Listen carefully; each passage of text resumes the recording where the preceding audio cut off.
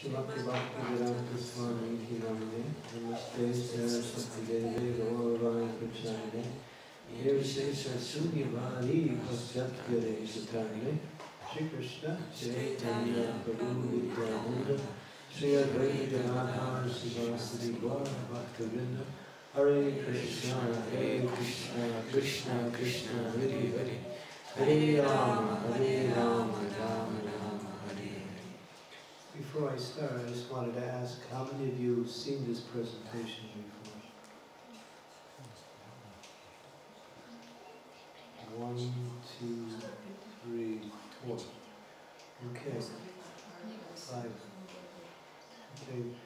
There's two versions. One is longer than the other. The original version is longer, by 30 slides. This is the original version, 95 slides. So this will, and this was in this year in Mayapur. There was a great meeting of all the leading devotees in ISKCON, and during that meeting, they were deciding what is the most important point that devotees need to understand about the practice of Krishna consciousness. And the conclusion was, from 95 senior devotees, that devotees don't read Prabhupada's books. Not enough, if they do read. And so Prabhupada's books are the foundation for the understanding of how Krishna consciousness works. It's also the knowledge of the nature of Sri Krishna, the spiritual world, how the material energy works, and different aspects of material existence and spiritual practice. It gets into the physical, it gets into the psychological aspect, what is the nature of the mind, and how to use the mind in Krishna consciousness. It has wonderful pastimes of great devotees who practice Krishna consciousness and the struggles that they went through in order to achieve perfection. Prabhupada's books have a long, long list of so many aspects of knowledge, spiritual realization, practice that are necessary for us to become successful in the practice of Krishna consciousness. So this particular presentation, it was developed by Lakshmi Moni. I'm sure you just had Lakshmi Moni's association in Guyana. And when I saw it, immediately I asked her I would like to present it also. And so she made it available for me. And I chopped it up and took 30 slides out to make a shorter version, because I thought it was too long. But I decided this weekend I present the long version. So I hope you can stay with it. And the way this presentation works is I don't do anything, you do everything. So what does that mean? I'll be moving the slides along and you'll be reading the slides. So I'll call on different devotees to read, or if you want to read, you just raise your hand and then you can read. And that way you become more connected with what is being said. This presentation is very systematic. It's very intelligently arranged. It is complete in helping us understand deeply what Prabhupada's books are about and how important it is that we read and study these books. So some of you look quite bewildered. You're thinking, oh my God, I have to read. And I can't read English anyway, but that's okay. You can read it in any language, it's the same message. I can start. I can start. Okay, so let's try. I'll just, how and why is it more important to study Srila Prabhupada's books more deeply now, word now is than ever before? Okay, so next slide. So we're talking about generations of devotees. So there's 4 generations of devotees, and the first generation is Srila Prabhupada. He is the first generation. Second generation is his direct disciples, those who got initiated by him. Third generation is you guys, disciples of his disciples, and then you will also become gurus and disciples of the disciples of his disciples. So we're talking about how many years is that? About 100 years maybe? A generation is about 25 years, right? So we're talking about spanning a life span of about 100 years. Okay, next. Now, what are the different aspects of Prabhupada's books? So one of them is called issues. So, issues. Can someone read? Issues. Problems that may arise or significant decisions that need to be made. Okay, so we face issues every day in our Krishna consciousness. We have the women's guru issue. We have the Ritvik issue. We have the, what else, issue. There's so many. How to understand the different complexities of practicing Krishna consciousness that naturally arise through the process of bhakti. Different issues that may arise. Should we, you know, the issues of dress, the issues of, what else? What is another issue? The issues of prasadam, different kinds of issues. These are not direct philosophical points, but they're important. Okay, that's one thing. Second one is? Instructions. The information given by our founder Acharya to resolve issues. Okay, so we have the issues and then the instructions to resolve the issues. Next. Context. The relevant situations which inspired that instruction and which shaped the particular instruction. So the instruction is influenced by the situation that inspired that and within the context that is being presented. So what may work for India may not work for the West. What may work for the West may not work for India. Like that. And what caused that instruction, just like Prabhupada sometimes said, now we need to bring in chanting of Lord Nrsingadev's prayer. It wasn't done at the beginning. And what was the situation that brought it in? Someone attacked the devotees, and Prabhupada said, now we should learn to chant Nrsingadev's mantras. So the situation inspired the instruction, which shaped a particular issue, which would help an issue. Okay, and the last one? Intention. The goal which Srila Prabhupada was trying to achieve in giving a particular instruction. They gave the same instruction to different people, but then again, the goal that he was trying to achieve. Just like we might say, when he was asked,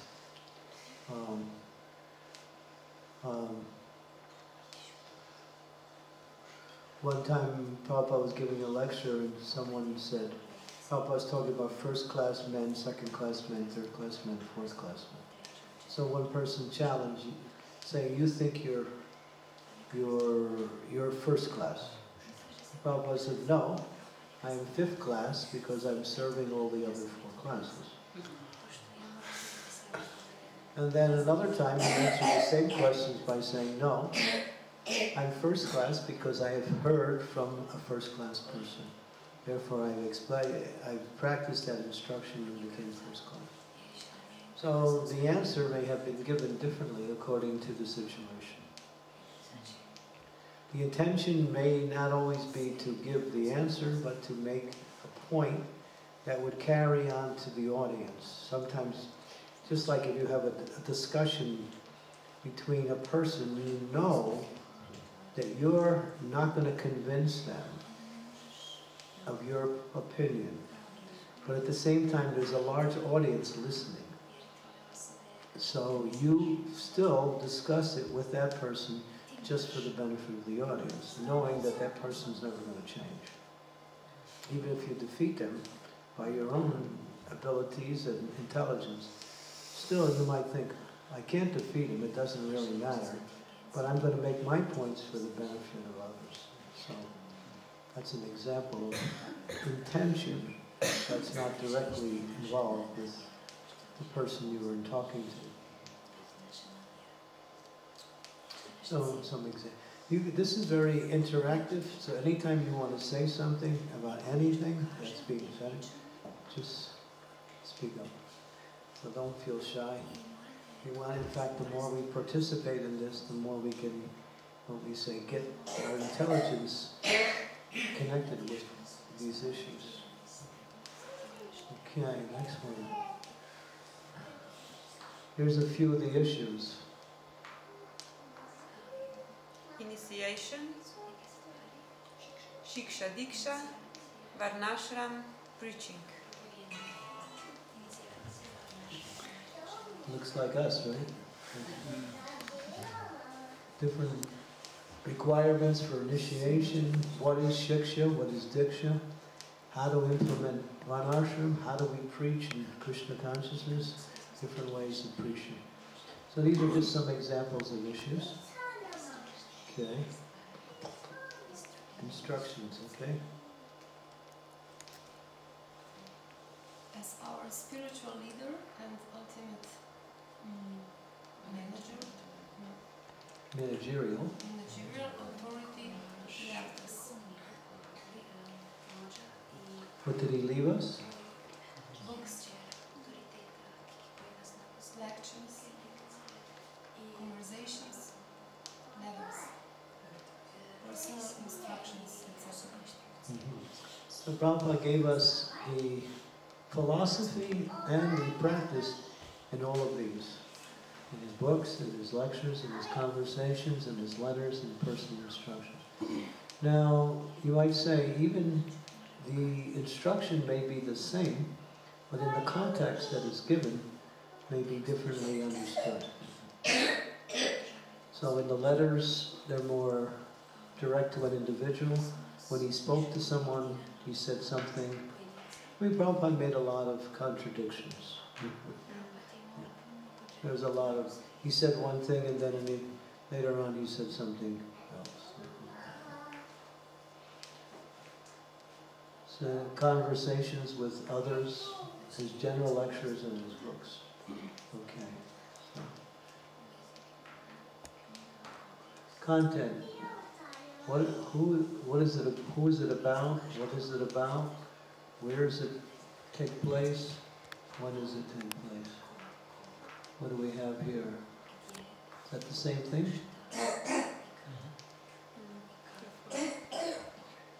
Is it? It is and it isn't.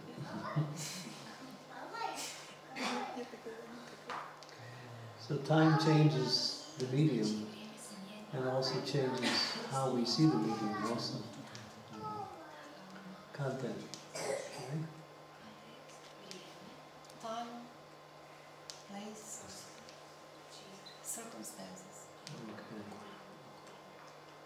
So, what is the time? The instruction was given. What is the place? What is the circumstances? Just like Prabhupada said, when he asked someone to go preach in Russia and during the communist era. And at that time there was hardly any food available. So the devotee said, well, Prabhupada, there's nothing to eat there except meat. And Prabhupada said, eat meat but preach. So we know we're not supposed to eat meat. Well, what is the situation that inspired that? That preaching is more important. Therefore, with that in mind, one can adjust things for a higher principle. One can adjust things for a higher principle. The higher principle is preaching. But Prabhupada said, don't take advantage of that. Don't adjust for the sake of adjustment. Just, in other words, I adjust because I don't like the way it is now. No, it has to be an emergency situation, and it has to be somewhat authorized by the authorities. So, but we can do that. So time, place, and circumstance. You don't preach to people in India the same way you preach to people in America, or in Slovenia, or Croatia. You might use a little bit of understanding of what is the consciousness of the people, collective consciousness, what is the place, what's the circumstances. Okay? Yes. Okay. Any questions? Okay. Intention. What is the intention behind what is being said? Why is it being said? Will, mood, desire, purpose. What was the mood? What was the why? What was the will means in this case, basically it means the intention. A certain intention. What is the mood? Why? And of course, the desired purpose. What is the goal of the instruction, or what is the goal of that statement? Okay. So you see what's being presented. It's not so easy to understand Prabhupada's books. But there's a way to approach them that helps us to understand easier. Okay. So we have 4 generations. So we did this before. We had issues, instructions, content, and intention, right? Okay, so the first generation, Prabhupada, everything's clear. The issues are clear, the instructions are clear, the content is clear, the intention is clear. As we move into the next generation, the issues are clear, the instructions become a little bit less clear, therefore they need more explaining. The context by which the instructions were given also becomes a little less blurred, and then the intention is practically lost, and therefore that needs to be revived by persons who were there during the time that this was spoken by Prabhupada. What did Prabhupada mean in that statement? That is the intention. So the second generation loses the intention a little bit. The third generation, you guys, you know the issues. The instructions still have to be revived. They lost a little bit. The way the instructions were given, what context, gets lost, and the intention is actually also lost. So as time goes on, we see Prabhupada's instructions and the aspects of those instructions, the context, the intentions, or how the instructions are understood, gets lost in the form of time. So the second generation is meant to give what they learned from Prabhupada to this generation. And then this generation can give it to this generation, and that way nothing is lost. So each generation of devotees are responsible to enlighten and instruct the next generation in what Prabhupada had in terms of issues, instructions, contents, and intentions. Any questions about that? Yes, Sigurd Kunj? I don't understand how intention is lost in the second generation. Because it's something that when the person, Prabhupada in this case, speaks it, he speaks it, there's a certain, he has a certain intention that he's trying to do. In other words, when I gave that example about a person says, you think you're first class, Prabhupada said, no, I think I'm fifth class. I'm servant of the first class. What was intention? Why did he say that as opposed to saying, when he said it in a different context, when he answered it differently in a different situation? What was his intention? So you can guess, well, Prabhupada's just being humble. Maybe. Or maybe Prabhupada wants to instruct the audience that we should see ourselves as servant of all the other devotees. So that's another, what was his intention?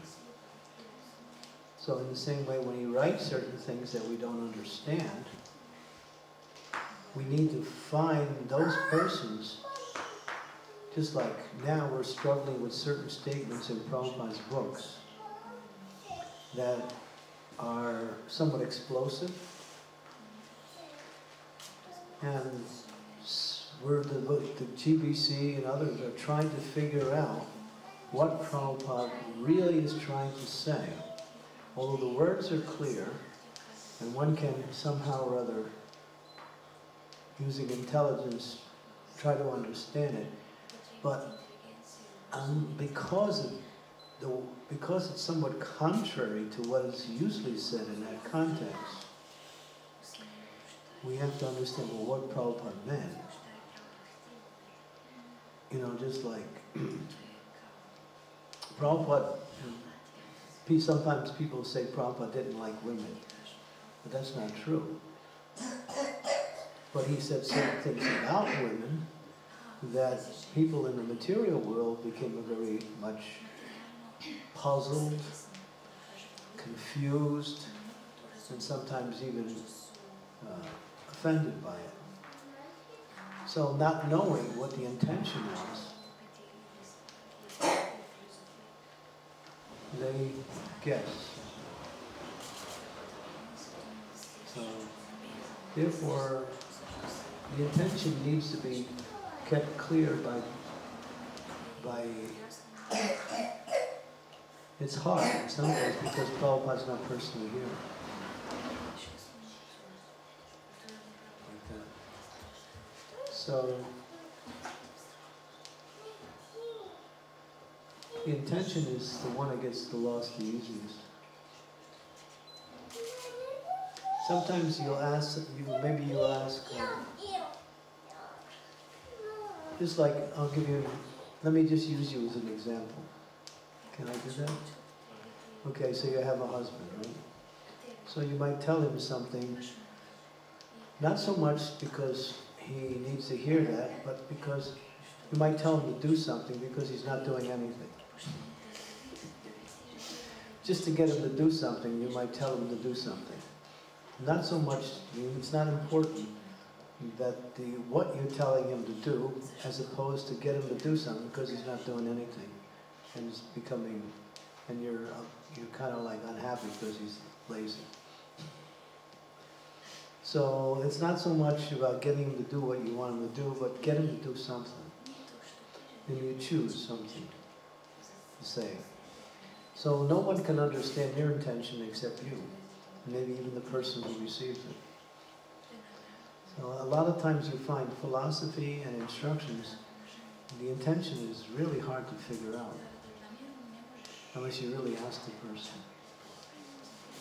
For example, there's another one with Prabhupada.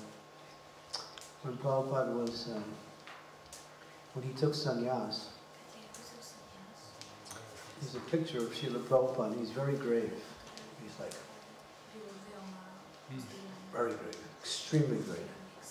And so one devotee, it happened a couple times, when they saw the picture, one devotee said to another devotee, "Oh, your spiritual master, he looks very unhappy." And that devotee who heard, he said, "Yes, he's unhappy because people in this material world are suffering."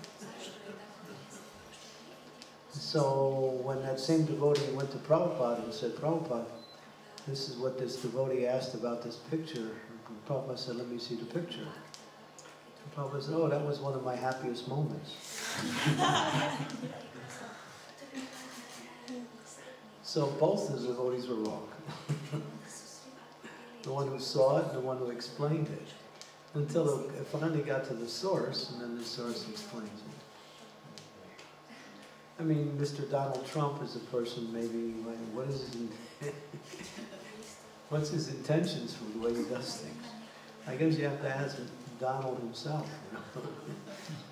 He's a mystery for many.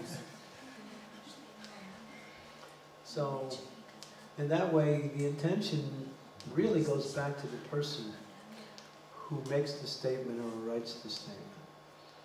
And therefore, in the second generation, because Prabhupada is not here, the intention many times gets lost. Not all the times, but sometimes. No? We don't always know what Prabhupada, why he said what he did, or said, or wrote what he said.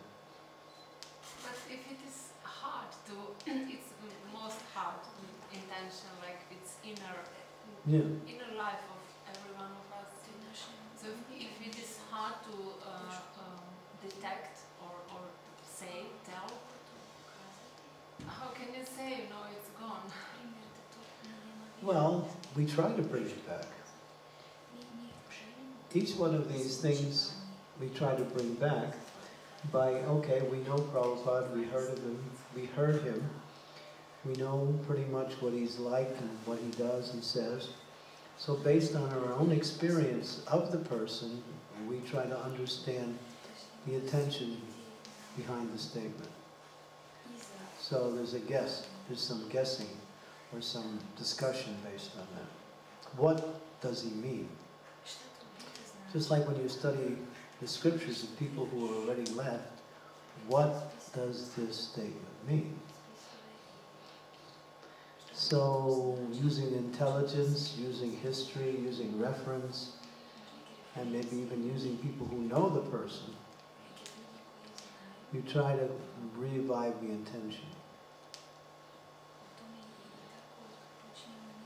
But it doesn't mean the intention is not going to be able to be revived. It means it's generally lost due to the fact that the person who has made the statement is no longer there, or wrote it. You know, just like many commentaries on Krishna's pastimes, and the Vishwanath Chakravarti Thakur differs from Jiva Goswami many times. But to say one is right and one is wrong becomes an offense. So based on their own realization, they get an understanding of how this is to be explained for everyone.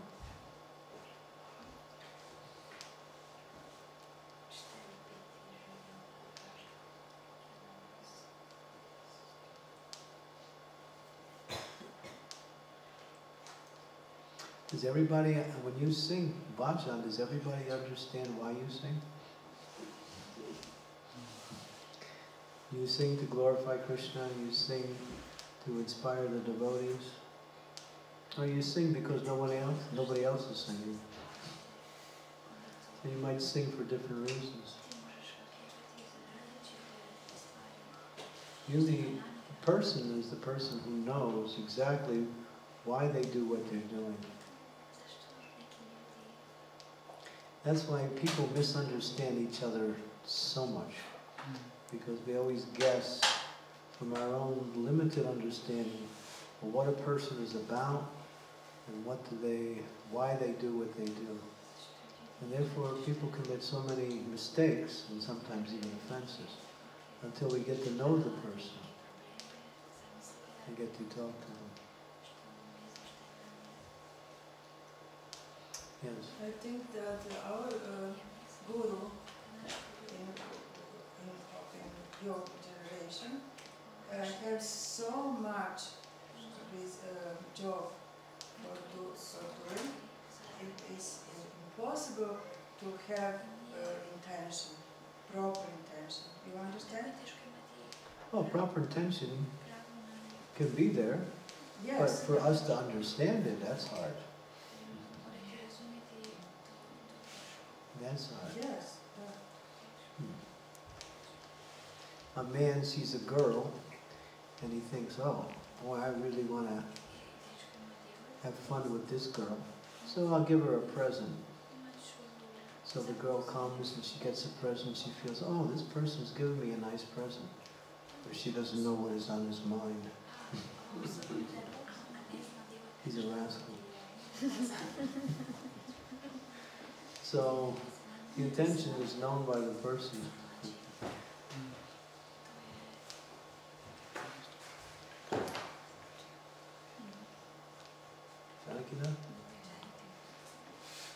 So kind of very much. Okay, we'll move on. Some issues that Srila Prabhupada made conclusive statements in. Okay, so we need a reader. Okay. Oops. Marriage, divorce. Prabhupada made statements about marriage and divorces. Okay. Diksha for women. Okay. He made conclusive statements. Relationship between GBC and the temple. Temple presidents. The word is presidents. What is the relationship between GBC? So these things Prabhupada spoke about a lot. And he answered questions on these things. And he could have clarified it and made conclusive statements like that. When people said, well, you know, maybe, you know, in India, women were not given diksha, and that was the tradition. They'd simply get married to someone who was initiated, and they serve that person, and then they get the share of that person's spiritual advancement. That's how it was in Vedic times. But now Prabhupada changed that all around, and when it came to the West, he allowed women to do puja, he allowed women to get initiated, he allowed women to give classes, he allowed women to lead bhajans. He gave women in the West a lot more different, not different, but a lot more facilities to practice Krishna consciousness that wasn't there in Vedic India.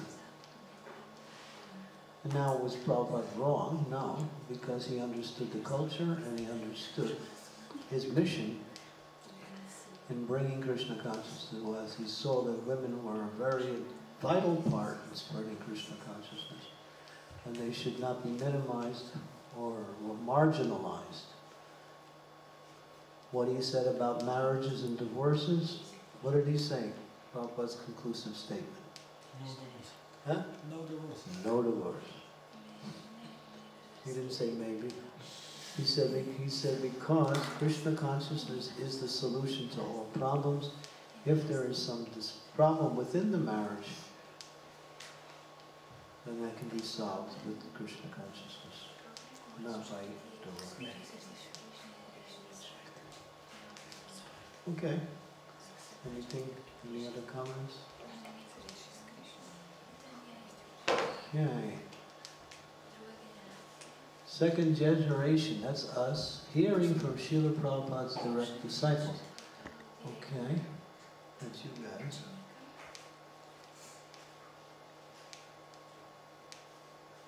Intention, missing or fading, that's the first one. Intention of our founder is not directly present and must be reconstructed by knowing the instructions and finding the context in which it was given. This is a little bit about what? And Seva Cruz, this is what a little bit about the answer to your question. Okay.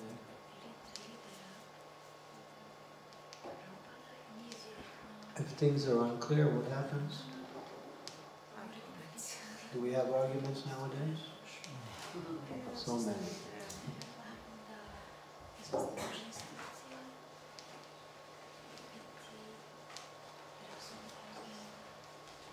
Sometimes a different understanding gets stifled and confused. So these are the different things that can happen with you when the intention is missing or faded.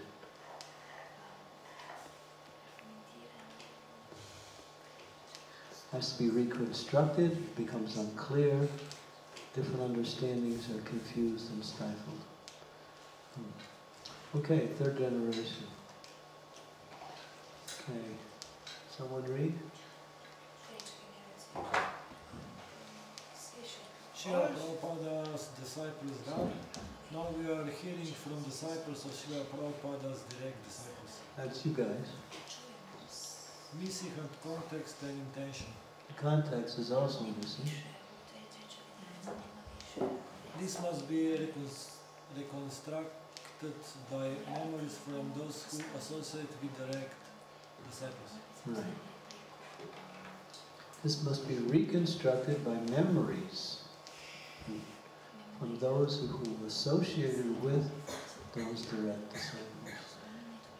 Okay, next generation. All association with those who directly associate with Srila Prabhupada is now gone. Missing direct instructions, context and intention. This now needs to be reconstructed by a relevant system of education and careful study of those instructions that Prabhupada comments. All the devotees' contact with the Krishna consciousness movements must read all the books that have been translated. The Chaitanya Charitamrita, Srimad Bhagavatam, Bhagavad Gita and others. Otherwise, after some time, they will simply eat, sleep and fall down from their position. Thus they will miss the opportunity to attain an eternal, blissful life of transcendental pleasure. From Chaitanya Charitamrita. Madhya Lila, chapter 25, verse number 278. So what is Prabhupada saying? That it's important to read my books, otherwise we will become we will stay on the bodily platform and we'll simply find pleasure in eating, sleeping, rather than pleasure in reading and discussing Prabhupada's books. As spiritual beings who have a material body, the intelligence needs to be activated. So if we don't use our intelligence for hearing the knowledge, discussing the knowledge, learning how to apply the knowledge, and becoming happy through that process, then Prabhupada says, what happens? We will look for pleasure in other things, like eating and sleeping and just wasting time. Any comments on that? Makes sense? Everybody agree? Yeah, I find that myself. If I go for a long time without reading Prabhupada's book, I find myself more interested in prasadam. And when I'm reading more, I'm just thinking, I got no time. I want to read more, I want to discuss it more, it becomes a feature of happiness. It's a fulfillment. Not only does it give us knowledge, but it inspires the soul in its relationship to Krishna. Okay. Someone read? You must all study very scrupulously all of the books so that when a need arises, you can repeat in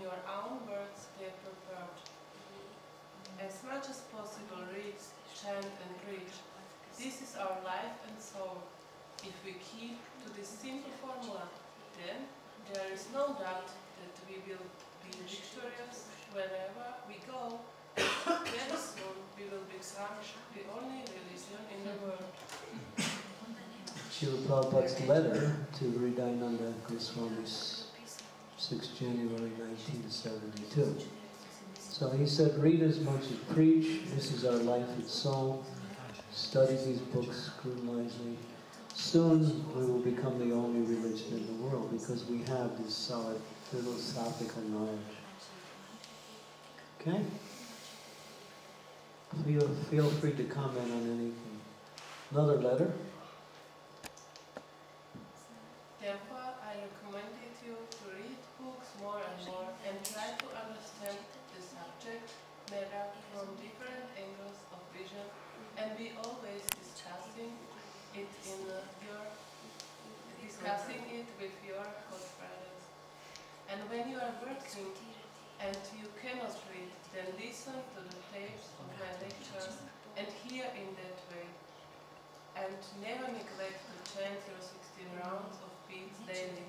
Rise early, without fail, attend Mangalarati, take bath, and follow the other regulative principles, and everything will come out very successfully. You can rest assured of that. So now Prabhupada tells how success is there, and then he says, I guarantee you, you can rest assured that everything will come out successfully. If you read, try to understand from different angles of vision. If you don't have time to read, listen to tapes, and then hear, chant your rounds, rise early, attend the Mangalarti. So you might say, well, I live at home, how do I do that? Well, some of us have deities at home, and we can have a little Mangalarti in our home. And some of us say, well, I don't have time because I have to go to work. And then you have to arrange your schedule where you chant some rounds before you go to work and then have a schedule for the rest. In other words, you have to organize your day, but you don't neglect these things. Like, what do? I travel a lot. What do I do for Mangalarti? I hardly attend Mangalarti, but every day I listen to Prabhupada's chanting of the Mangalarti prayers. So we have iPads, so many different electronic devices. You find Prabhupada chanting Guru Vastika prayers. You find someone chanting Tulsi prayers. You find someone chanting Guru Vandana prayers. You can also hear, Bhagavatam lectures. So everything is there recorded, even if you can't go to the temple, or it's not practical because of the way your life is arranged, you just do it through the media. And better if we can do it in practice, but if we can't, but somehow we shouldn't neglect these things. And then when we get a chance, we go to the temple and we take part in the Mangalarti, and it's so nice. So nice. So, and we forget when we don't do it. We forget how nice it is and how uplifting it is. So therefore we have to be reminded by doing it at least through the media. It's important. Anything? Any comments on this? Yes, it's a good truth. Wait, she finishes, then you can do koji it. su u raspoloženju da je dovoljno kod kuće sam da prakticiraju, da rijetko idu u hram. Međutim, njihova svijest je što polako pada. Sometimes we see some devotees who are having a home program, but they don't attend so much program in the temple, and then we see the thing that their consciousness is gradually going down. How you can explain that? Well, sadhana, hearing and chanting the glories of the Lord, is the basis. Preaching is an extension of our sadhana. If you try to grow a tree without giving water to the roots or nourishing the roots, your fruit will never be so good. So you can have programs, but what is the quality of those programs is based on how much you're hearing and chanting and associating with devotees. Something can go on for a while, but not in the long run. After some time, we lose our enthusiasm for it. So our success in Krishna consciousness, in anything we do, is based on chanting the holy names and hearing the philosophy of Krishna consciousness. That's why Srila Rupa Goswami says, every day you must hear Bhagavatam. Whether you go to the temple or hear it, whether you read it from the book, or whether you hear it from a recorded lecture, every day you must hear Bhagavatam.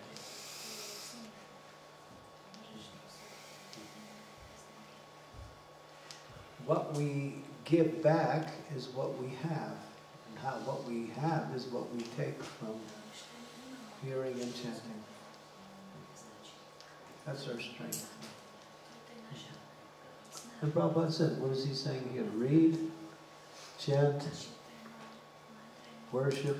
That's all he's saying. He said, if we do these things, everything will be successful. It may be hard for us because we live outside and we have other things to do, but we have to make time for these things and then put quality in what we do. We may not have a lot of time, but everything should be done with quality. Okay. Another letter.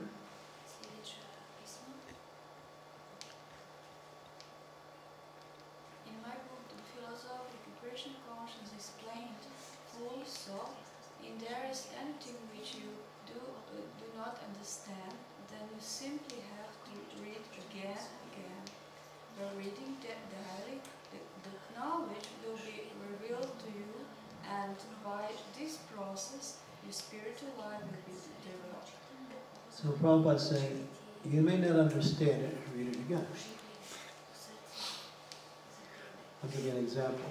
How many of you read Bhakti Siddhanta Saraswati's book with the purports on Brahma Samhita? Can you understand it? So what happened was, when that book came out, the devotees were reading it and they couldn't understand it. So they said to Prabhupada, Prabhupada, why don't you write your explanation on your Guru Maharaj's statements so we can understand it? Prabhupada said, you just read it over and over, you'll get it. Read it once, read it twice, read it thrice, read it 4 times. If you read it over and over, it becomes clearer and clearer as you read it and think about what you're reading. Your intelligence starts to focus and things.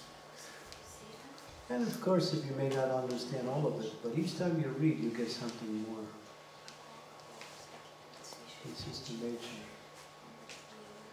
Okay.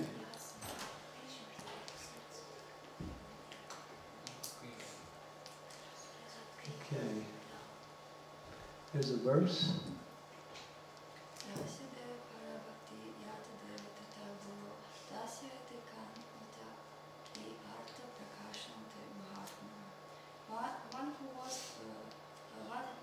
One who has got unflinch faith in the Supreme Lord and similar faith in his spiritual master, to him only be import to Vedic knowledge Is revealed. Becomes revealed. This is a fundamental principle that if you have, what is this word? Who knows what this word means? Unflinching. Janaki, tell us what unflinching means. It's that your faith doesn't waver or change. It's fixed. Cemented. Yeah. Okay, so that means in all situations. What can waver our faith is different situations. I have faith in this when I'm in this situation, or when this situation comes, I might be challenged. So one who's completely cemented in all situations, that's unflinching faith. And what is that faith in? Supreme Lord and spiritual master. And then, because of that faith, even though you don't have much knowledge of Vedic philosophy or life, anything, if you have that faith, then that is the foundation for realizing the knowledge. That knowledge becomes revealed to you through the heart, through the mind. That's the power of full faith. We have to work on developing full faith. How does faith develop?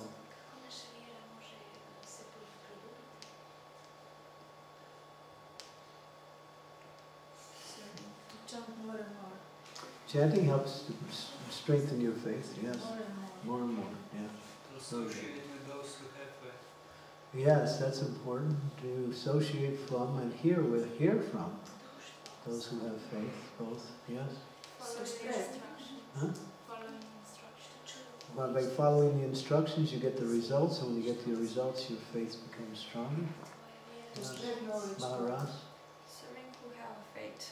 Hmm? Serving who have faith. Serving those who have that faith.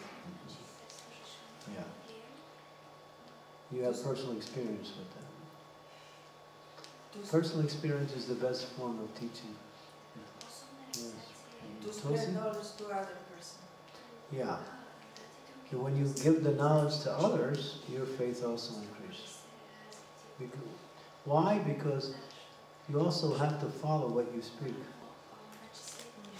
You say something to others for some knowledge or some instructions, you're also challenged to see how much you're following what you're speaking.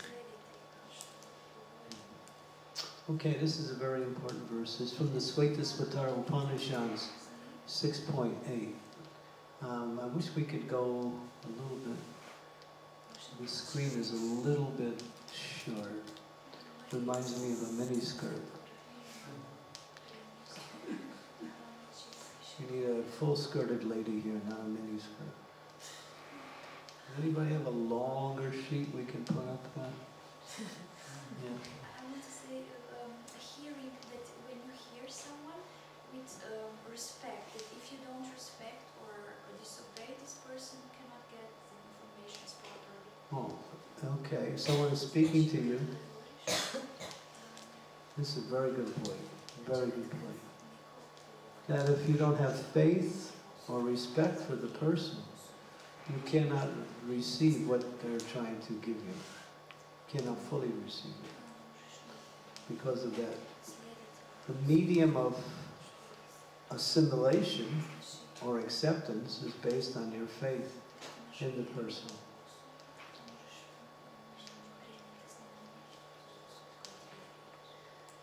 Okay, 3 types of, now we're going to talk about studying Prabhupada's books. 3 types of study. First type is?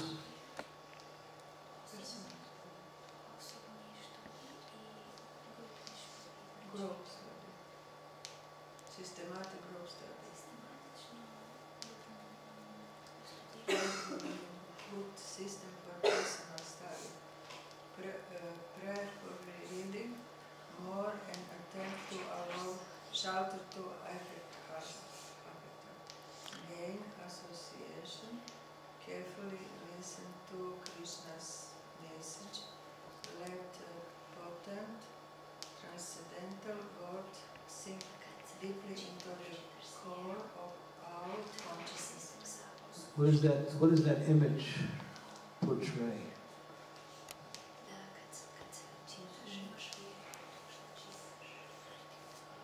Contemplation. He's contemplating about what he's reading. He's not just reading, he's thinking about it. That's called prayerful reading.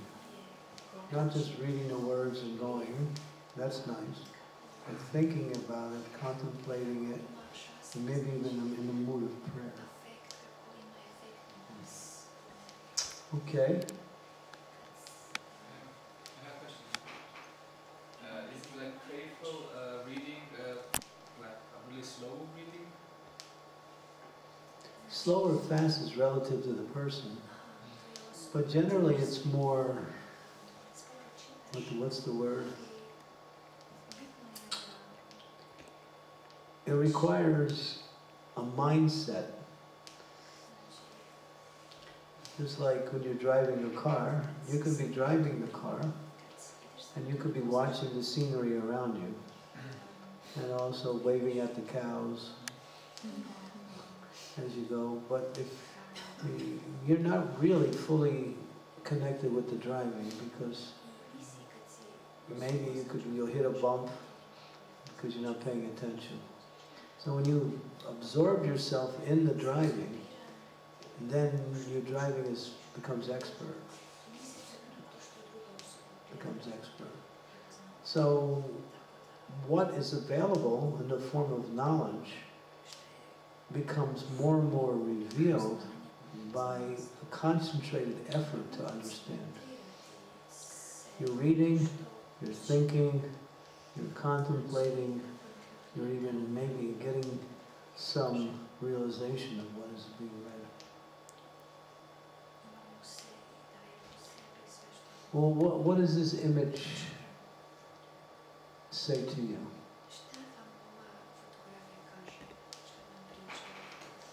Absorption? More like a relaxing. He says relax, he says absorption, okay. He's very brave when he reads.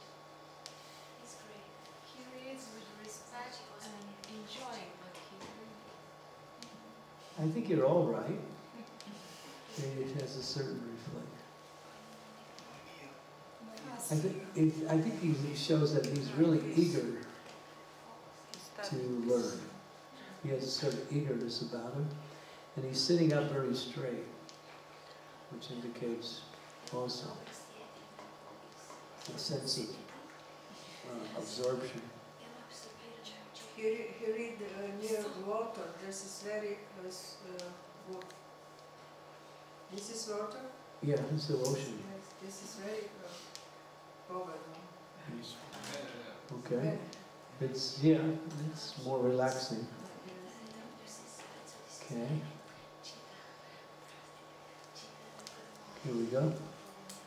So there is nothing to be said new.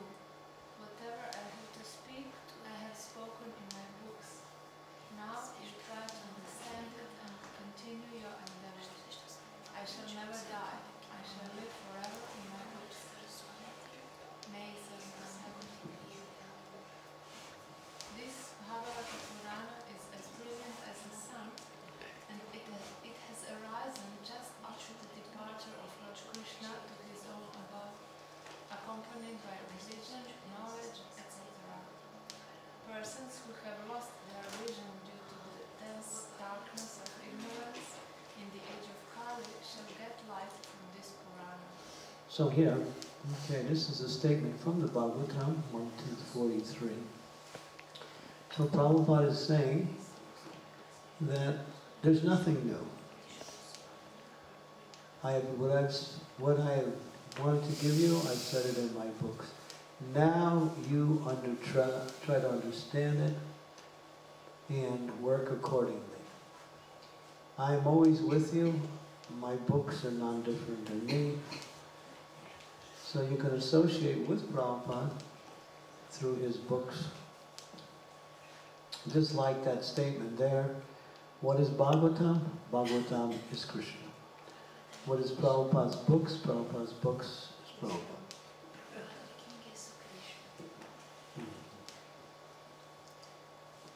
Non-different, apparently, but different also. Apparently different, but actually non-different.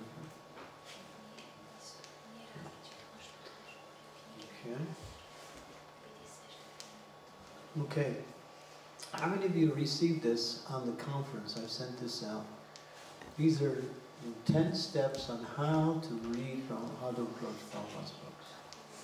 Okay, you all ready for this one? We'll go through these a little quickly.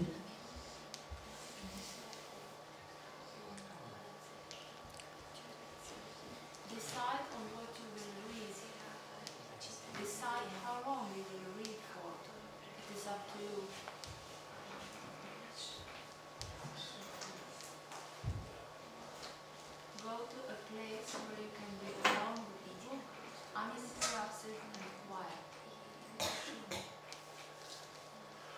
yourself comfortable, but don't fall asleep.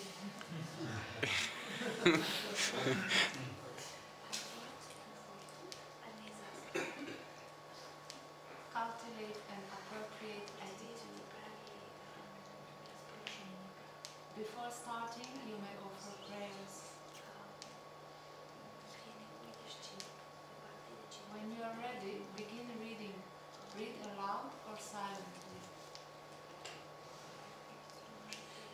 Read until a word, a phrase, or an idea strikes you or catches your attention. Strive to understand it deeply. When your time is up, offer obeisances and try to trust any realizations that may have been offered to you. And try to remember. And one word is left out. Try to remember, recall any realizations that have been offered to you. Assimilate into your life what you have read and realized. Read Srila Prabhupada's books in this fashion as much as you can. Any questions about those 10 steps? Shall we go back? Yes. Yeah. Okay, decide on what you're going to read. That's clear. Decide how long you will read. That way you don't, you think, oh, I'll read till I get tired. It's good, but you may not do that every day. Pick it, choose, all right, I'll read for an hour. Okay, next. Go to a place where you can be uninterrupted. In other words, turn off the phone. Go away from the kids. Go away from the, in other words, you don't want to be interrupted because you want to get absorbed into it. Okay, the next one. If you get too comfortable, you might fall asleep. But get comfortable where you can be focused. Okay. Cultivate an appropriate attitude. What is an appropriate attitude? With love and faith. Faith. I don't know how much love we have, but if we have love, that's nice too. I love to read. We desire to understand. Huh? We desire to understand what you read. We desire to understand what we read. That's good. That's the proper attitude. Another one? With respect. Ah, that's good. With respect. Who said that? Oh, okay. Yeah. You're actually approaching Krishna. So, in a respectful mood. Okay.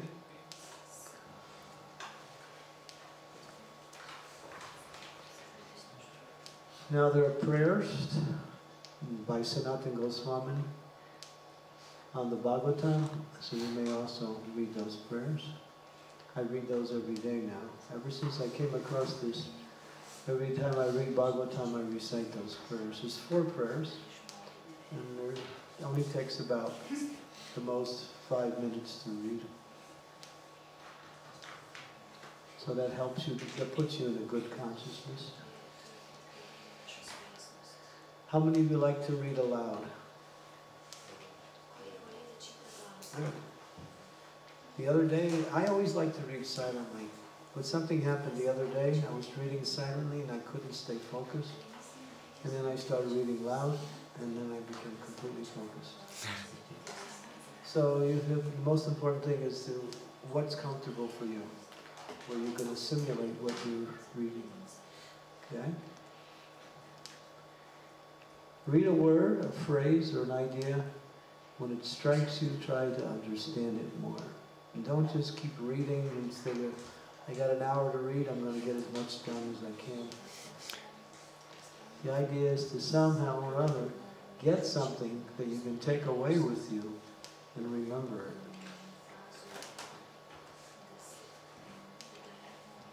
Something outstanding.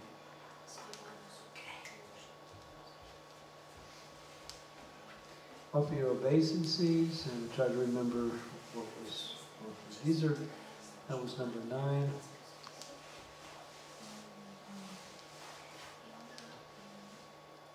Practice some of the knowledge that you have gotten. Prabhupada said this, I'm going to try to do it, I'm going to try to do my service with this consciousness in mind. I'm going to do my service by applying this fashion. So now you're actually experiencing the knowledge. The knowledge becomes realized.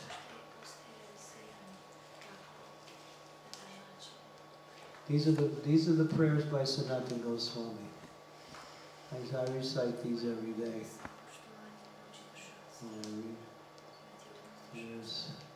This is the translation for the first prayer. Anyone? Oops, I'm sorry. Someone want to read that? O Srimad Bhagavatam, O nectar germs from the ocean of all the Vedic scriptures, O most prominent, transcendental fruit of all the Vedas, O you who are enriched with the jewels of all spiritual philosophical conclusions, O you who grant spiritual vision to all people of the world, O life praise of the Vaishnavas, of the Vaishnava devotees, O Lord, you are the sun which has arisen to display the spell, the darkness of Kali Yuga. You are actually Lord Krishna who has returned among us. Wow. That's a glorification of Bhagavatam. None different than Krishna. It gives spiritual vision.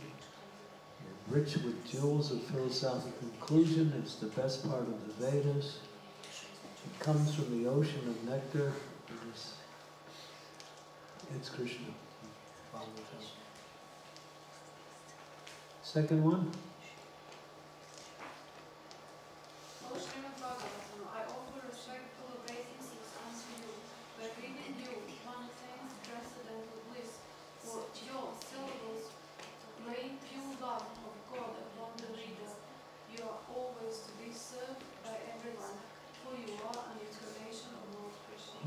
Another nice prayer. God and glorifying Bhagavatam. This next one is the one I like. This next one. O Srimad Bhagavatam, O my only friend, O my companion, O my teacher, O my great wealth, O my deliverer, O my good fortune, O my bliss, I offer respectful obeisance unto you. Friend, companion, teacher, wealth, deliverer, good fortune, bliss. Sanatana Goswami. Madeka bandam matsangin mat guru man mahadana man nistara mat bhagya man anandavanaustute. Beautiful verse. Okay. Here's one. This is the last one of the 4. Srimad Bhagavatam, O giver of saintliness to the unsaintly, O wisdom of the very soul, please don't ever leave me. Please become manifest in my heart and my throat, accompanied by pure love of Krishna. Haribol. Srimad Bhagavatam ki. Jai. Radha Vinodini. You like that one?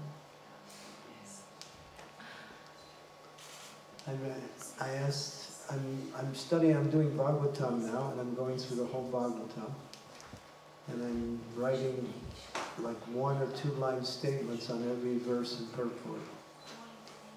And so, I write, when I do it, I write by hand, because I can't type. I'm lousy at typing. And so when I'm done, I look at it and I say, who can transcribe this into something readable? So I put it out on the conference, and Vinodini said, I'll do it.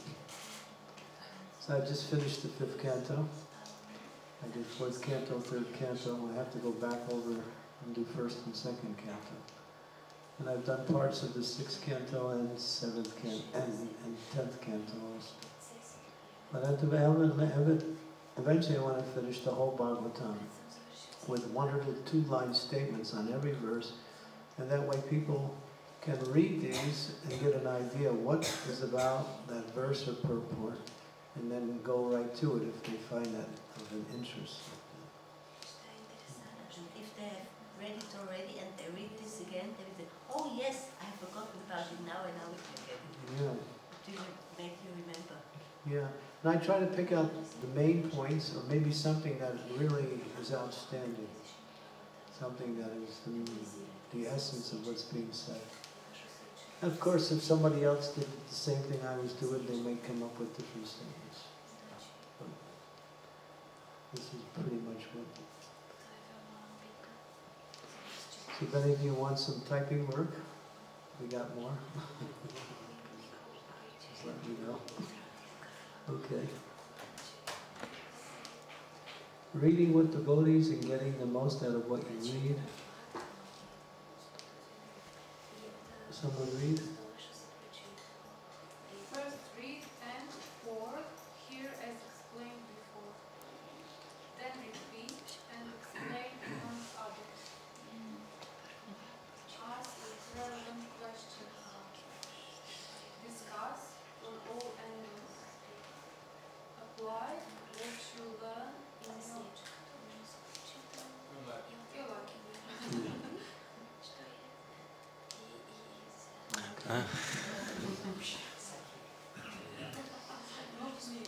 So this is what you can get from the reading. Explain it, discuss it, ask questions, different angles of vision. This one is interesting, different angles of vision. Bhagavatam is so full of knowledge that one person may read something and explain it in one way, and another person may explain the same thing in a different way. And both are right. So it's full. And of course, whatever you learn, apply it, and that is called, what is that called in Sanskrit? Which one, Maharaj? The last one. Nididhyasana. Yeah, okay. It's also Vigyan. Nididhyasana Vigyan. Okay, next one.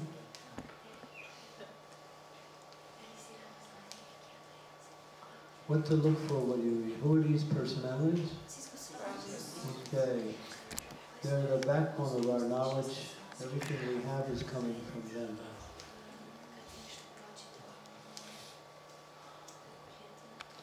Okay, what's theoretical knowledge? Understanding, application, realization, higher thinking, skills, and values. So how knowledge progresses to these different areas. You read, you understand, you apply, you get realizations, and then through those realizations you develop skills and values. You can see how Bhagavatam is progressive. Any questions on this? Yeah. It's going like this. So Getting fatter. application is before realization. Sometimes we need maybe realization before we reach, if that is what is meant Well, for application. if you already realized it, that means you have no problem applying it. But generally, application brings realization. It's knowledge in action. It's called, there's Gyan and Vigyan. Vigyan means Vishishta Gyan. Vishishta Gyan means that knowledge which is practiced. And through that practice, one understands the knowledge as it goes beyond the theory. Now, realization comes from application. If you have realization before application, it's quite rare. That means you're a great soul. And somehow, simply by reading the books, you realize the books. But before you can actually realize it, before you can actually come to the stage of realizing the knowledge by reading, you must have had some experience previously, because it just doesn't happen. Realizations comes by the combination of application and understanding. It's pretty hard. I thought application is like preaching. No, that's for you. Preaching is more or less, well, when you understand it and you preach it, and you get realizations also. Yeah. The application could be preaching, yes. Individual. Yeah. That's one way of applying it, through preaching. Yeah. Okay. So we're going through these now.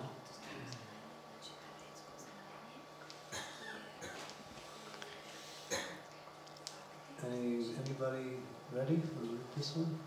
Knowledge. The theoretical knowledge, facts, which form the foundation of ongoing progress in Krishna consciousness. So we're reading and we're getting some facts, knowledge.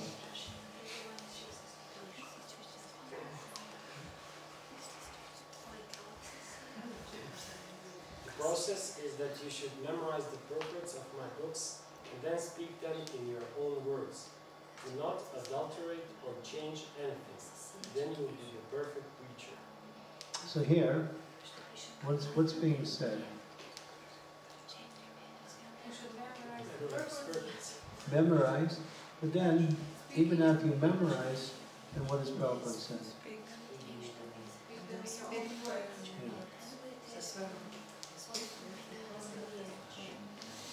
You can memorize something and repeat it exactly how you memorize it. And that's okay. But when you speak it into your own words, you actually add a certain level of realization to it.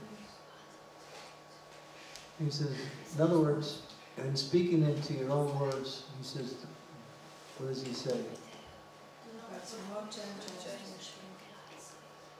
So this is preaching. You'll see many times when someone is preaching, they explain the same knowledge in their own words. It's like even if you read a verse from Bhagavad Gita, you can explain, you can speak the verse by explaining the essence of what is being said, as opposed to just repeating the actual words. Just like sometimes I asked one senior devotee about, you know, like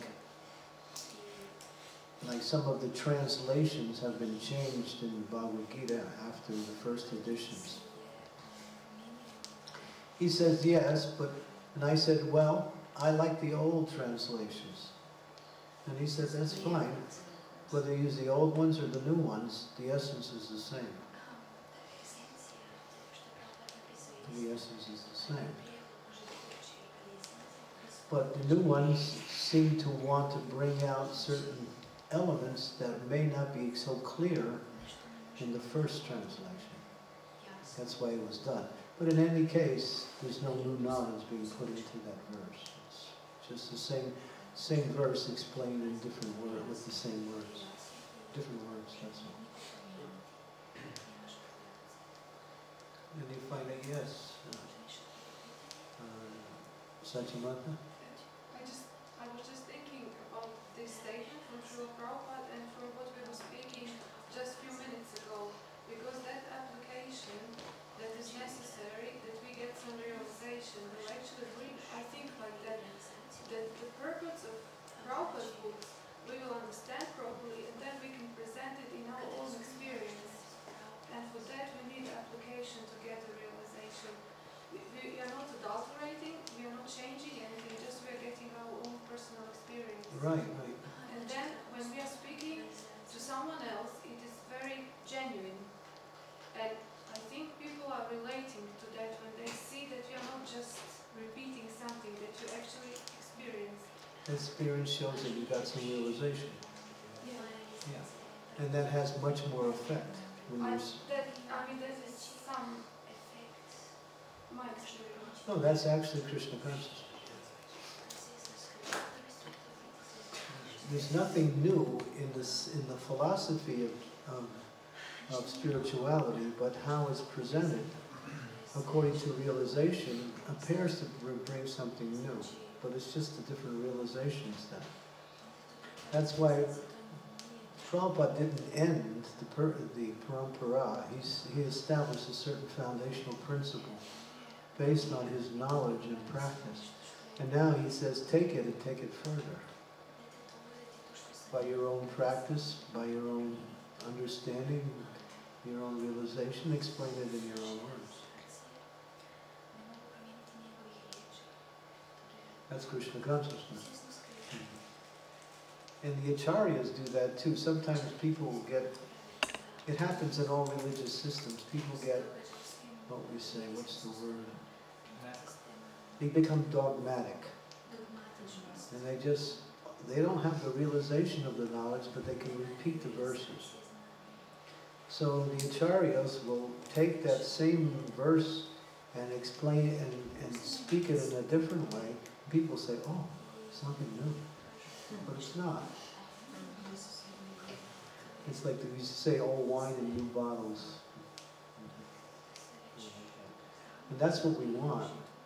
We want people to be able to do that. That's good, nice point. That was a good point. Okay, now understanding. Deepen your understanding of the Krishna consciousness theology, particularly through studying it from a wide range of perspectives and through developing thoughtfulness and introspection. Through studying it from a wide range of perspectives. What the different acharyas say on this particular verse, this particular point, this particular subject matter.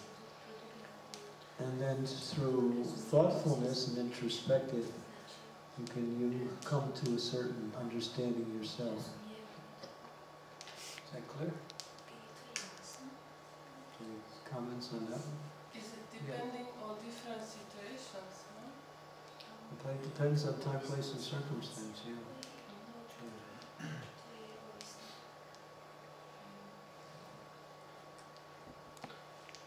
To hear and explain them, the book, is more important than reading them. One can assimilate the knowledge of the revealed scriptures only by hearing and explaining. Hearing is called Shravana, and explaining is called Kirtana. The two processes of Shravana and Kirtana are of primary importance to progressive spiritual life. So what is the result of Shravanam and Kirtanam together? I'll take it one step farther. What comes next? Wondering. Huh? Huh? Remembering. Smarter. Yeah. So, if you hear something that's nice, when you speak it, you start developing realizations of it, and that brings about memory. So memory comes from hearing and chanting. So one can assimilate the knowledge through the process of Shravanam and Kirtan. That's why it says it's more important to explain than just reading the books. To hear, oh I'm sorry, go back. To hear and explain is more important than just reading, because it leads to smarter. But, so, yes. What is the difference here between hearing and reading? Well, when you're hearing, there's an advantage, and that is you're getting direct knowledge from a person who's speaking it, and therefore the person's, and it becomes personal in the sense that they're communicating their own realizations of that knowledge to you. And not only do you get the knowledge, but you get their understanding along with that knowledge. Prabhupada says this, and someone else says the same thing. And so there's an individual difference between the quality of that, what we say, sound vibration, because of the purity. Now, if you're reading it, it also has that same element, but the thing about reading, the advantage of reading is that you can take your time and go back and reflect. When you're hearing, just like we're hearing now, we're going from one subject to another. We may not dwell on one subject too long, but when you're reading, you can, on your own, you find a point of interest, you read it, you reflect on it, you get into a proper attitude to understand more. That's the advantage of reading.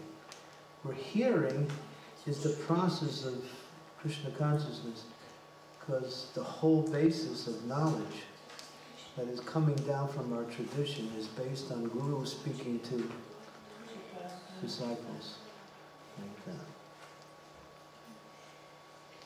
So both have an advantage, but Prabhupada said that hearing directly from the spiritual master is the most effective form of transmission of transcendental knowledge. And when you're hearing, you can also ask questions. It's hard to ask questions to the book. You can, but you have to come up with your own answers.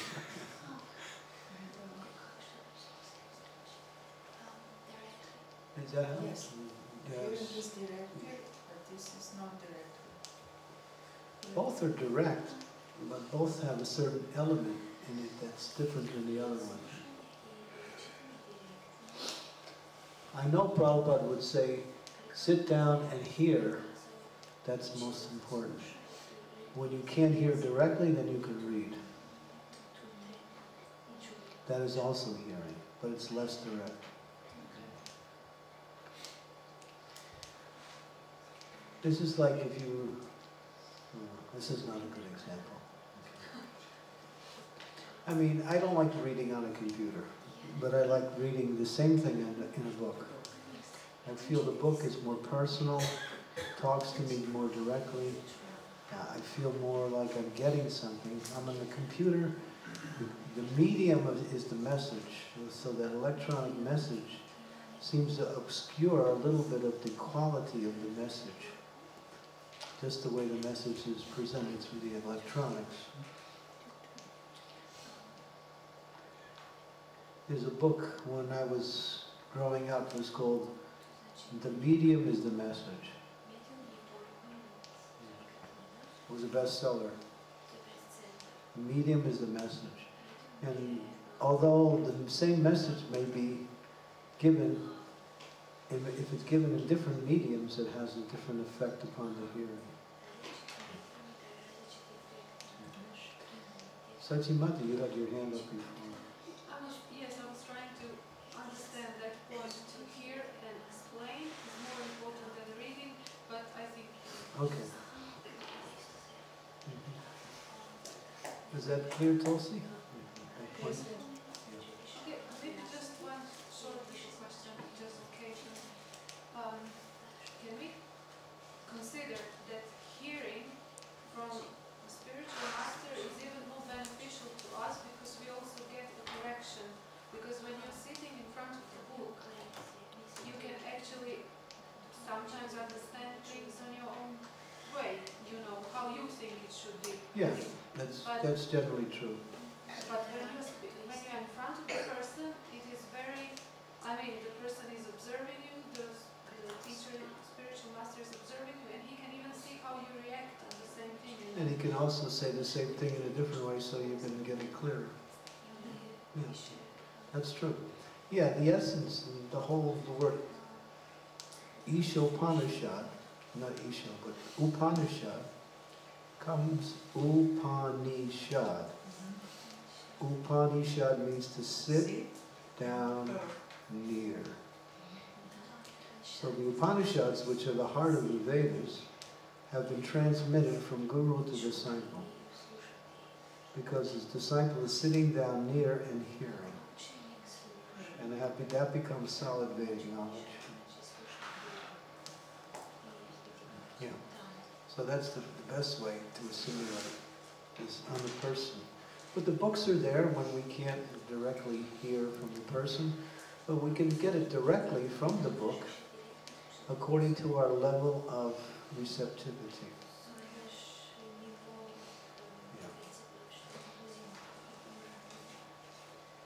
Yeah. Okay, what time is it now?